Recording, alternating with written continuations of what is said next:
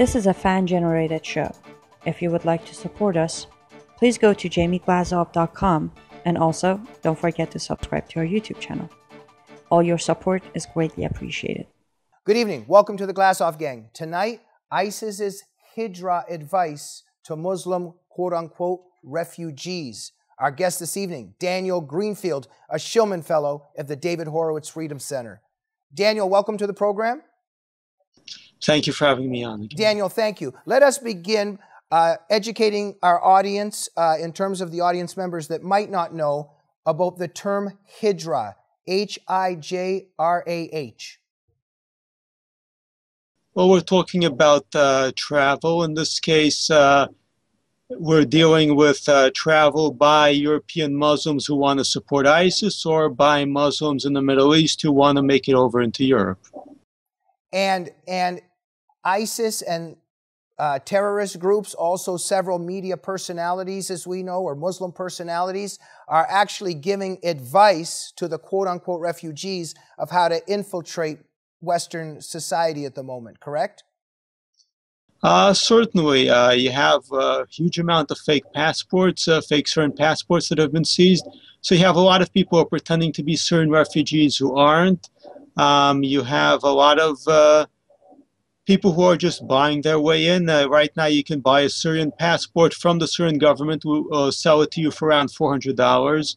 So a lot of people who aren't even Syrians are coming up. And the latest poll shows that 1 in 5 Syrians supports ISIS. So if Obama is taking in 10,000 refugees, that could well mean 2,000 ISIS supporters. Germany taking in 800,000 Syrian refugees could mean 160,000 ISIS supporters. So, Daniel, you mentioned Obama. The figures right now is it's roughly 10,000 a month, correct? I believe it's 10,000 a year, but again, it can continue rising at any time. There's no real restraint. They're raising the number of refugees from, I believe, 70 to 75,000, and then upward. So certainly Obama can use executive orders to push the ceiling upward if he wants to. Yeah, I think there's also different categories of these particular refugees in terms of this crisis, and overall the Muslim refugees that are being, and the Muslims that are being brought in every month in terms of what's happening. Yeah, while Christians are being detained, Muslims are being allowed in. I mean, the Christians from the Middle East are being detained. Muslims are being brought in large numbers. And explain that for us. Why would Christians be being detained if, for instance, I don't think there's many ISIS terrorists among Christians? Why would Muslims be being brought in and not Christians? Well, they're not concerned about terrorism. They don't want Middle Eastern Christians. You have Iraqi Christians being detained. But at the same time, they're very eager to use the UN and to bring in Muslim refugees from these UN camps. And these are camps where Christians won't be found because it's too dangerous for them to be there. Muslim refugees have repeatedly attacked Christians, not just over there, but even inside of Europe. We had the recent drowning of Christians by Muslim refugees near Italy. So if you go through the UN, you're not going to get Christian refugees, you're going to get Muslim refugees. And the Obama administration is doing this through the UN. Tell us also in terms of the term taqiyya, which is deception, lying in Islam, which is legitimate in terms of Islamic theology during certain times and times of war, etc. And we could arguably say that it's always legitimate to lie in Islam to a kafir. How is taqiyya being used right now in terms of how the quote-unquote refugees are camouflaging themselves and coming into the West? Well, first of all, they can lie about being refugees. There's also the possibility that they might lie about being Christians or that they might fake conversion to Christianity. But right now, they don't seem to need to do that on a large scale. We have reports of some converting, but again, I don't know how large of a phenomenon this is. Right. And what's so scary, Daniel, is, for instance, in terms of what the Muslim Brotherhood front groups have been allowed to do in the United States, terms like jihad, Islam, radical Islam, all of this has been wiped clean by the Obama administration out of our intelligence agency manuals, out of the FBI training manuals. So the State Department at the moment is not even allowed to ask to screen Muslim immigrants coming in. It's not allowed to ask what views are about Sharia, about jihad. There's absolutely no screening going on. Isn't this a suicide? It's accomplishing what the Obama administration wants to accomplish, which is to bring in these people into the United States. The Muslim Brotherhood was forced out of the Middle East in many ways. It found a warm home in Europe. It found a home in America. Its base is currently not in Egypt. It's in Europe. Again, when the Ayatollah Khomeini originally, he took refuge in France. So there's a history of these guys finding refuge in the West, exploiting it, and then going back to make the revolutions. That's what happened under Obama. It's happening all over again. Very interesting manual that has been found on the internet, written by a certain Abu Sa'id al-Brittani, who's giving Hijrah advice. And one particular manual is called Part 7, Security Measures. This particular individual is giving advice to quote-unquote refugees, and I say quote-unquote because these are people that mean to do harm to the United States, and he's giving them certain advice. Don't get stressed if stopped. Keep your internet history clean. He's also telling them to shave their beards if they don't have a beard in their passport. He's telling the Muslim women to take off the hijab for now while you're at the airport. There's all these tactics being taught to people who mean to do the United States harm. At the same time, we're not taking any precautions about this. But it's a bit of a loaded question. Tell us about these tactics that are actually being given on the internet by these Muslim personalities. If you look, for example, at the September 11 hijackers, at some of the big terrorist plots, the perpetrators didn't necessarily look like the classic ISIS guy. These people are capable of disguising themselves in a variety of ways. Some of them can pretend to be moderate Muslims. Some of them can pretend very well to be secular. It doesn't necessarily mean that they're harmless. We like to think that they're the bin Ladens and they're the nice moderate Muslims. But the nice moderates can be just as easily jihadists. They can just as easily be coming to kill us.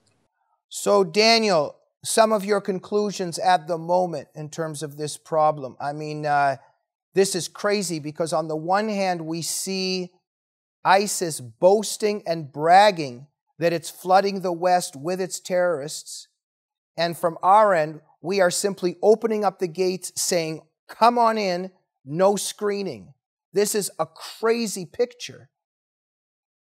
It is very insane. On the one hand, we're supposedly desperately trying to fight ISIS. On the other, we're taking in possibly 2,000 ISIS sympathizers. So obviously, one is not like the other. The Obama administration is not committed to fighting ISIS if it's taking in thousands of ISIS sympathizers. And, you know, what is so scary, Daniel, too, is, you know, we now regularly see ISIS coming out with a hit list, telling people in the United States, kill these people, now kill these people. The other day, it was some business people involved in the economy.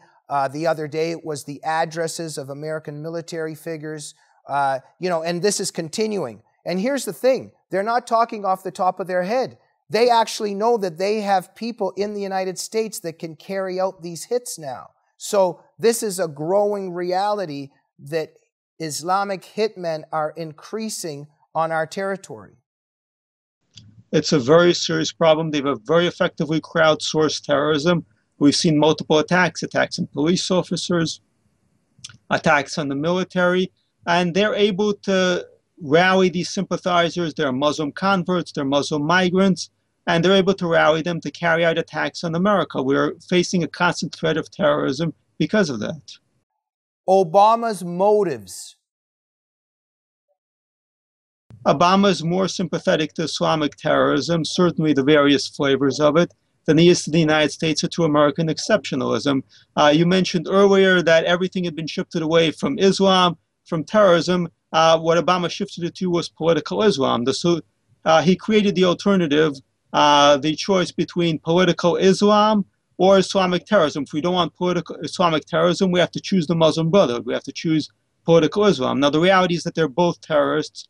They're both out to create these horrifying Islamic theocratic terror states. But by doing that, he created this kind of false choice where we have to back the Muslim Brotherhood or we'll be attacked by terrorists. So to do that, obviously, he has to feed the terrorist groups. He has to promote these groups. he needs Islamic terrorism to help the Muslim Brotherhood. Daniel, right now, if we see thousands, tens of thousands of Muslim quote-unquote refugees pouring into Western Europe, we know they're coming into the U.S. now, no screening. ISIS is boasting it has thousands of terrorists among these quote-unquote refugees. How can that tide be turned back? How can things be fixed once thousands of terrorists are in sleeper cells all over your country? Well, for one thing, first of all, you need border security, obviously, to prevent this from happening in the first place. What's happening in Europe should be a wake-up call, because the United States could be facing a lot more than just Latin American migrants coming across the border. For example, the Fort Dix conspiracy terror plot, three of the plotters actually came across the border from Mexico, and they were illegal aliens in the United States. They were Muslims. So the United States could be facing this. Once we've got terror cells, again, we have to focus in on the mosque. We have to focus in what we began doing after September 11th, which Obama dismantled to a large degree. We have to track specific terror mosques. We have to break these up one by one, and we have to zero in on the networks. And part of these networks are Muslim Brotherhood front groups. They're Saudi organizations. These groups are effectively funding, promoting, and sourcing terrorism. But Daniel, none of that is being done, and none of that can be done unless we change how the government and our culture thinks about the terror threat. We have to talk again about a lot of what we forgot, that Islamic terrorism is not just a few people misbehaving here and there. It's a larger network. It's a national network. It's an international network, and we have to deal with the network instead of talking about these supposed lone wolf terrorists who in practice are acting on orders from an international network. Daniel Greenfield, thank you for joining the Glazov gang. Thank you for having me on. We'll see you again soon. Thanks for all that you're doing in telling the truth on your blog, The Point, which can be found at frontpagemag.com. Thank you, Daniel. And we'll see you next week on the Glazov gang.